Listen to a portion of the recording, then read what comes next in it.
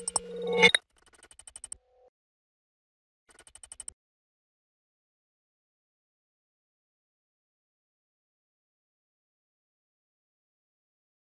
are digging into the weeds a little bit here, but the goal is to prove that these tools, as relatively simple and straightforward as they are, they can be used to model bridges of any complexity geometrically accurately, which means that this model is going to be viable down the road as a source for a deliverable, whether that deliverable is in 3D or whether it's consisting of 2D views of this model. Agreed. And what I just did is just added a default variation as David explained, and I'm going to go ahead and apply that to this cross-section. That way we could control these depths based on a variation input rather than coming in and hard coding in these dimensions. And we'll use this for creating a step in our girder right here for the shallow span. And to do that, we'll go ahead and create a variation table. So within ALLPLAN, you have the options to create either a formula that could act as a variation or a table. So we'll go ahead and create a table for beam depth.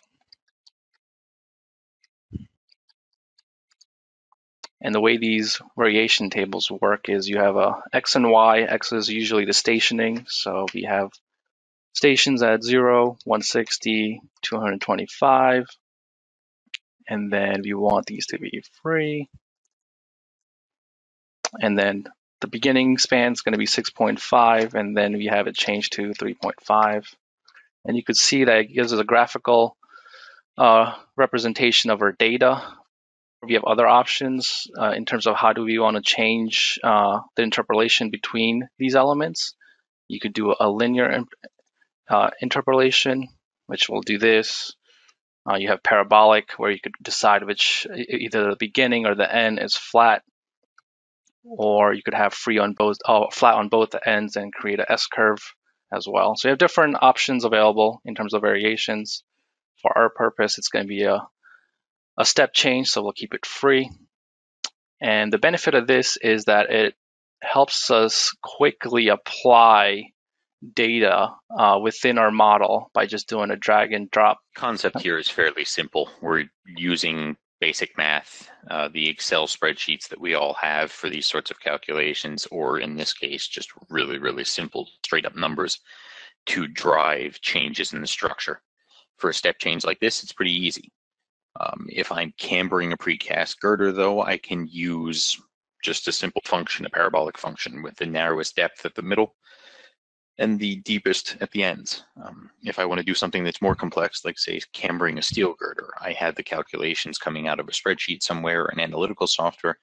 I can put them in here and interpolate between them using a parabolic or a linear function.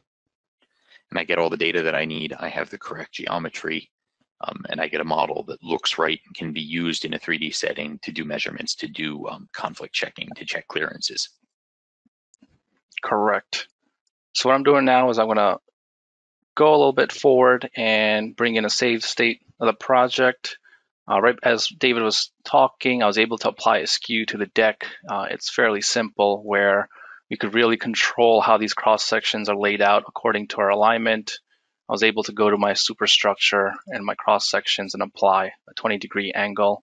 Of course, we have additional stations as I've added them before, but we'll take a look at it again as we work with the cap itself.